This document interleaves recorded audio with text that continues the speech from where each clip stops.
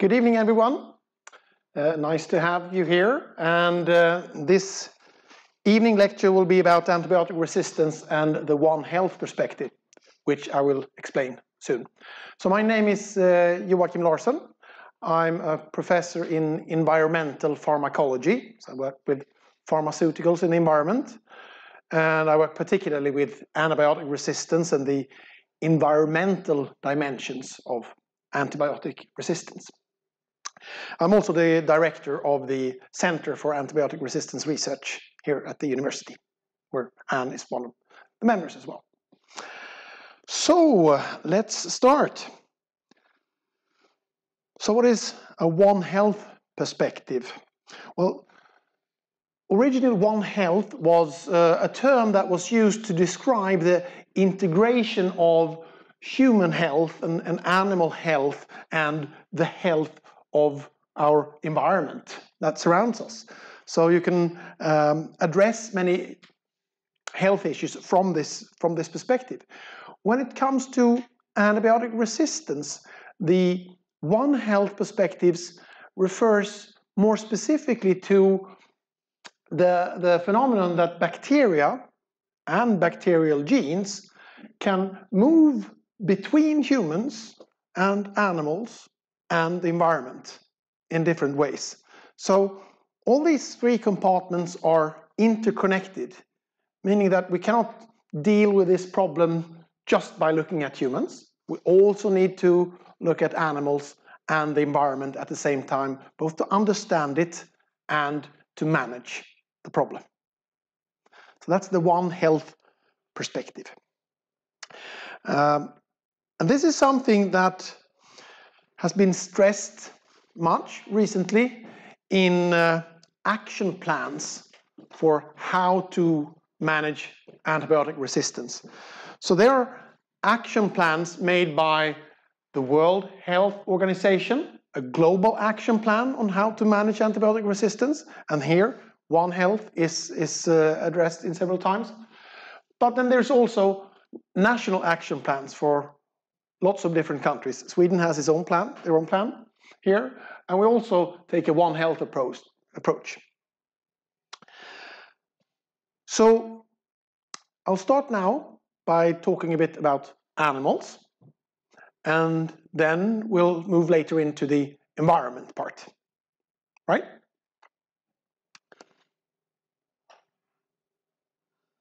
So animals, we use antibiotics in animals quite a lot and for different reasons. We use it obviously to treat infections, pretty much the same way as we do with ourselves. This can have economical value if we talk about farming animals, but also emotional values to treat them, of course, if they're your pet animals.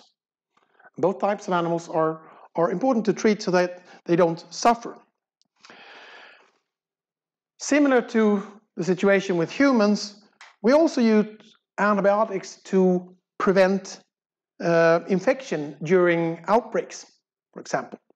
And this can be particularly important in animals when you keep many animals together and there's an outbreak, and that calls for a need to actually protect the others somehow.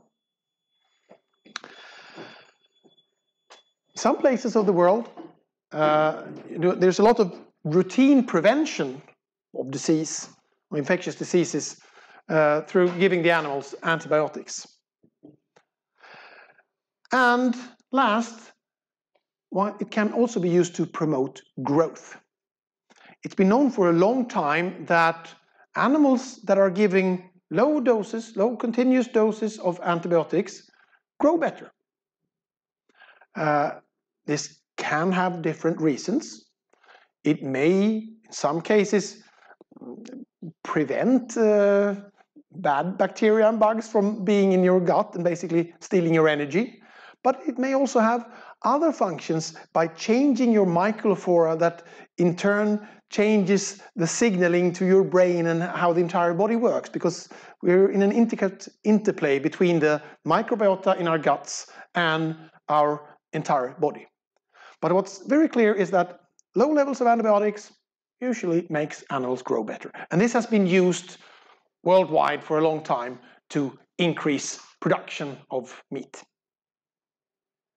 When you produce meat, you usually want to do that cost efficiently.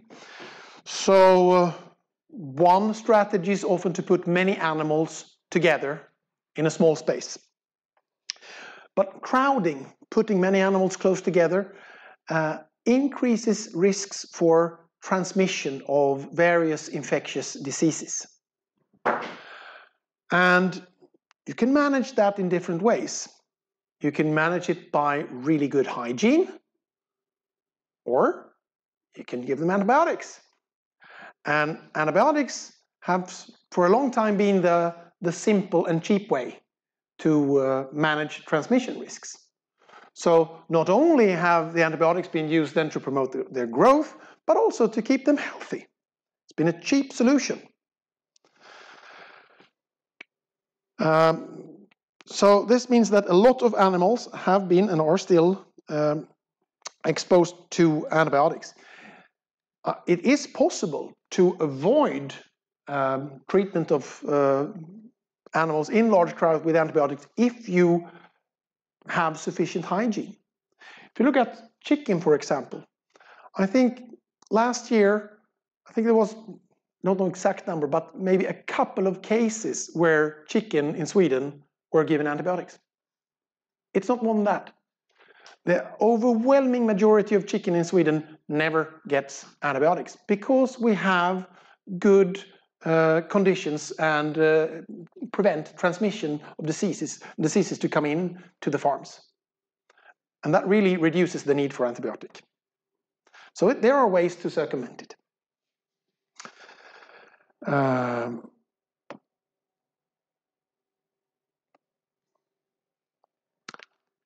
Growth promotion, I mentioned, could also be used.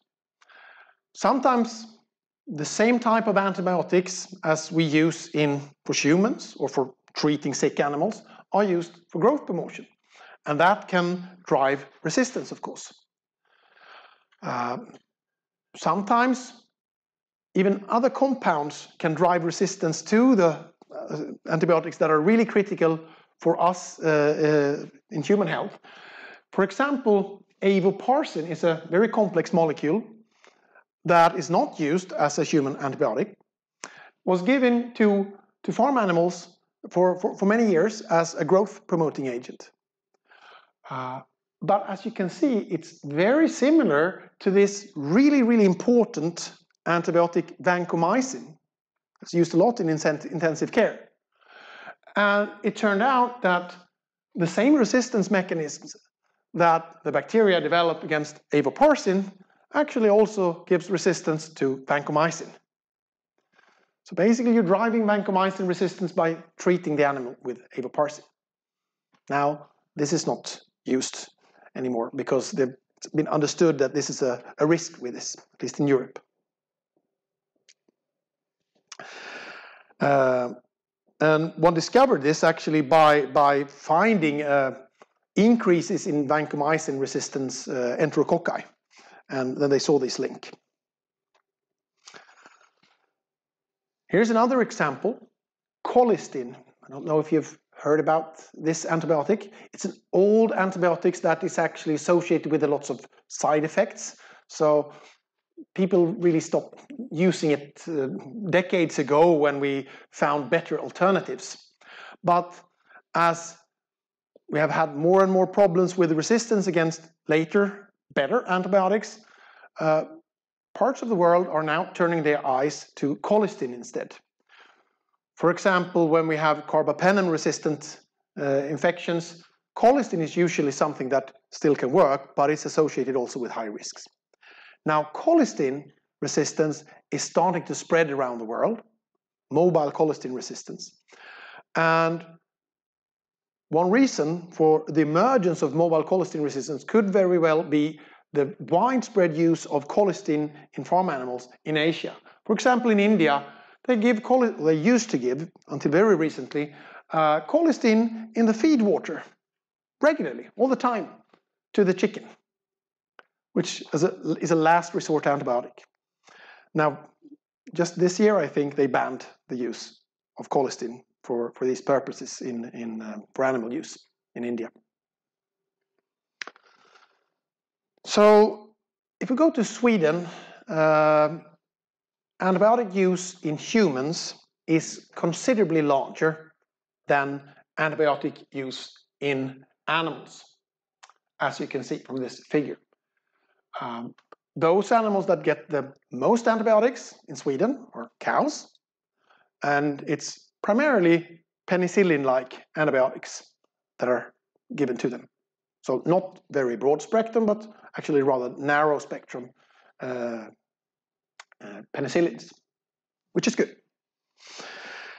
If we take a look at the historical use or sales of antibiotics to animals in Sweden, we have a pretty clear pattern.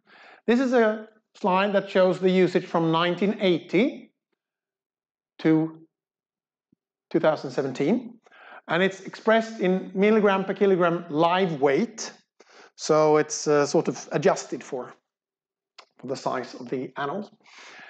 And there are three colors here.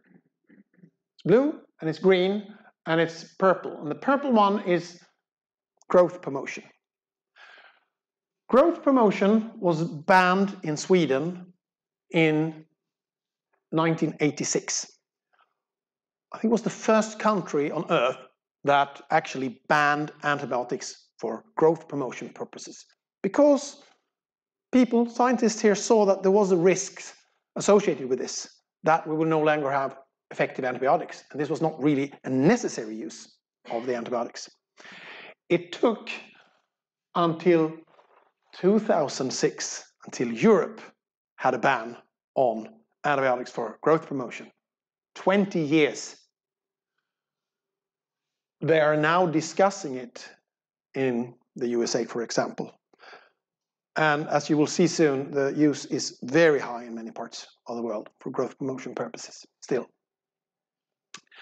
So in 86, the growth promotion use stopped, but you can see there was still quite a lot of group treatment, which is the greenish bars here.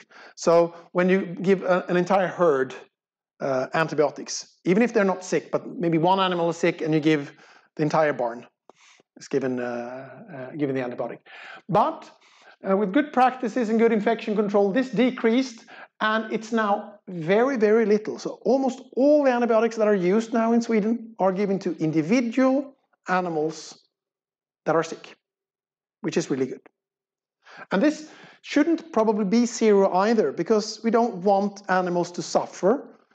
We may not want to use the most precious antibiotics there. So some antibiotics are not used for animals, such as carbapenems, for example. So there should be some size here, of course, but it's pretty small compared to many other countries. And as I mentioned, this is not the story in all parts of the world. Here is the antibiotic use in animals in the USA between 2009 and 2014, and the meat production stays approximately the same. So per kilogram meat, they're using more and more antibiotics. And if we look at the European Union, these are the numbers you see. The different colors here refers to different classes of antibiotics, as you can see on the right. You can see here that the most common type of antibiotics are overall the tetracyclines, followed by, I think, the beta-lactams, the penicillin-like antibiotics, which are the ones here up in lighter blue. And Sweden is here. You see the penicillin-likes are the biggest one here. But if you look at the size here of the bar of Sweden and compared to the rest, you see that we are pretty good, pretty well off. There are some other countries that also have very low usage. Iceland, for example, Norway. Both of these have a lot of fish production. And in contrary to what many people think, at least the salmon farming that is here in Scandinavia, and particularly in Norway, they don't use antibiotic. They used to use that some decades ago, but nowadays they are they are vaccinating each individual little fish to prevent bacterial diseases. And thereby they have been able to reduce antibiotic use by 99% or more, which is a fantastic thing actually, reducing antibiotic use. So Norway has also a very low, even lower usage per kilogram live weight of animals. Some countries have very high, Spain, Italy, Cyprus, for example. So a general trend is perhaps that Southern Europe uses more antibiotics than Northern Europe on average. If we look even wider and look at global sales of antibiotics to animals, we see here that several classes are approximately equally big. Quinolones are pretty big, which is a bit scary because these are broad-spectrum antibiotics that are known to drive resistance. Tetracycline, penicillins, sulfonamides, mostly, of course, those that are pretty cheap, inexpensive to buy, are used the most. Less so of those that are more expensive, like cephalosporins, polymyxins. And if you look at the different types of animals, pigs dominate. They use about half of the antibiotics that are given to animals are used to pigs, followed by chicken and cattle and sheep, and that covers most of it, right? And as you see, these are meat-producing animals, and eggs there, of course, also.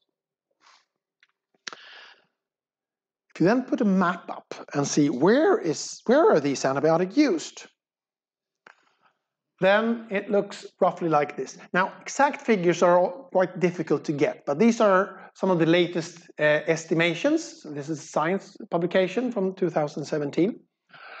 And the size here of the ring represents how much is used. And you see there's another color, maybe you see that there's a darker color here, that is the predicted or projected use in 2030. So if it's growing. You cannot see the mark here in Sweden because it's so small. We also, of course, don't have a huge population, but still 10 million. The really, really dominating thing here is in China. And these are the pigs in China. Pigs in China consume a major portion of the world's antibiotics. And the demand for pig meat in China is increasing with a more wealthy population. So if one wants to address the overall usage of antibiotics, here is probably something that would have a big impact, but also the use in the United States and here in some countries in South America, Spain, etc. Of course, if you use a lot of antibiotics in animals, there's a problem that will spawn resistance in those bacteria that animals are exposed to. So it's a problem for animal health, sure. But it could also be a problem for human health because bacteria can spread from animals to pigs directly like this or in more indirect ways. So here's just some of the ways and how it can be transmitted. If you have farmed animals, you can have bacteria, resistant bacteria from this that can go via animal waste, fecal residues, to soil, water and air, etc. And then we get exposed to water, soil, air, etc. and can reach us. It can contaminate the actual product in some cases. If you get fecal material, for example, on the meat when slaughtering and preparing the meat, that can be a more direct route to us also. And we know that that happens for some types of bacteria. Sometimes you produce animal feed from other animals, and that in turn can spread again, right? So it can go via animal feed.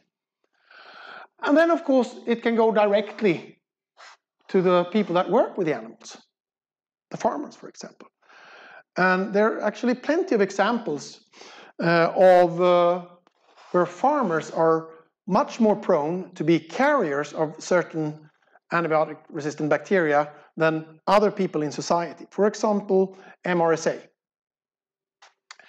So in some countries, farmers are treated differently when they enter hospital than non-farmers, because they're so likely to be carrier of resistant bacteria. Not so in Sweden, though.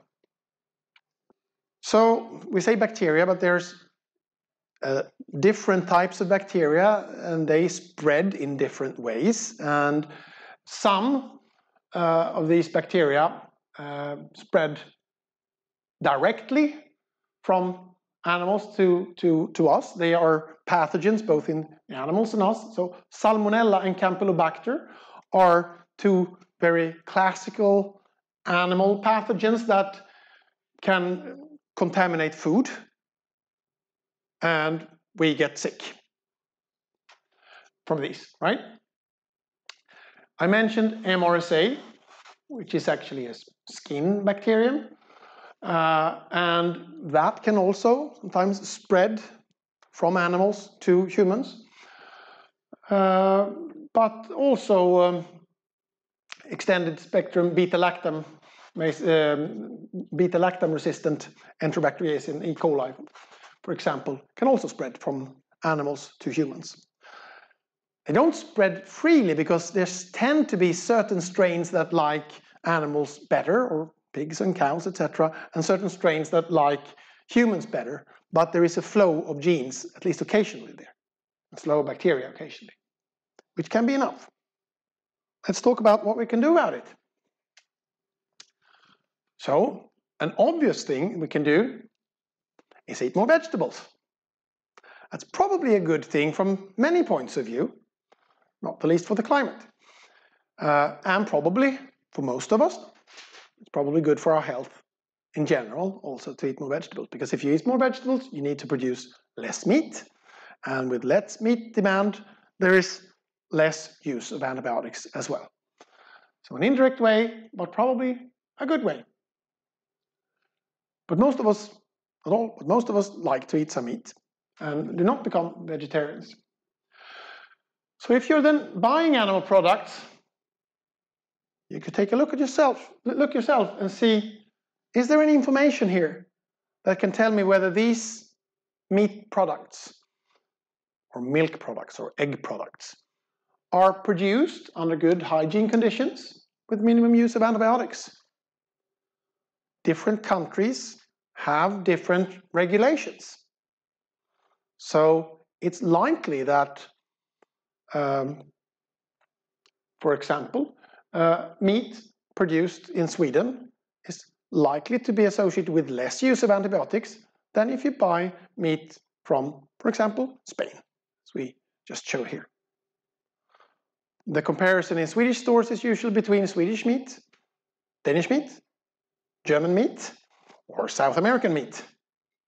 And on a scale, they're using more and more antibiotics.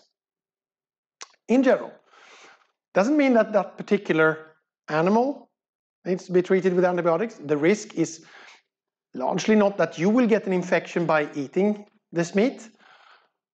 Probably in most cases it's by promoting the use of antibiotic and thereby other transmission routes, such as the route from the animal to the farmer and then further into society, and eventually down the road it may hit us as well. If we talk about particularly Salmonella and Campylobacter, it's about good kitchen hygiene, of course.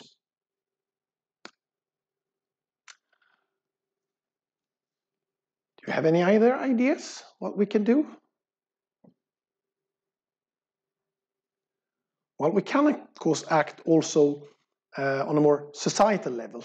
These are the direct actions that you can do as a consumer or as a person. But you can, of course, also engage in these questions and try to work to change legislation. Okay?